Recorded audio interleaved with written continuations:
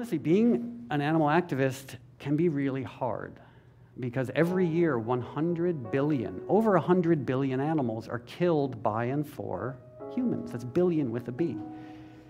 So it's challenging, but on the other hand, being an animal activist is kind of easy because all I have to do is remind people of what they already know and remind people of what they already feel. Because I assume everyone here, except for the sociopaths, has had that experience of like bonding with a cat or bonding with a dog and feeling that heart-expanding love. And of course, as I've been doing this for a long time, I've learned many things that have sort of reinforced my animal activism. The fact that animal agriculture is the second leading cause of climate change, that 75% of antibiotic resistance, the plague that awaits us all, is a result of animal agriculture, because the animals on factory farms are treated so badly and they're so sick, the only thing keeping them alive are megadoses of antibiotics.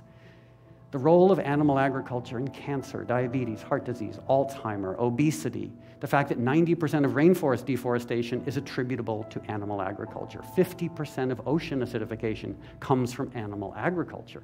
So all these facts sort of strengthen and buttress my activism. But at the end of the day, what sustains me as an activist is love. The unconditional love I had for all the animals I grew up with, and the unconditional love I have for all animals. And I think that's the best part of who I am, that selflessness and love and patience and kindness. And I think it's the best part of who we are. You know, the part of humanity that wants to protect the innocent and defend the vulnerable. That's the best of humanity, not the part that puts animals in factory farms. And the realization that every animal with two eyes and a central nervous system wants to avoid pain and suffering.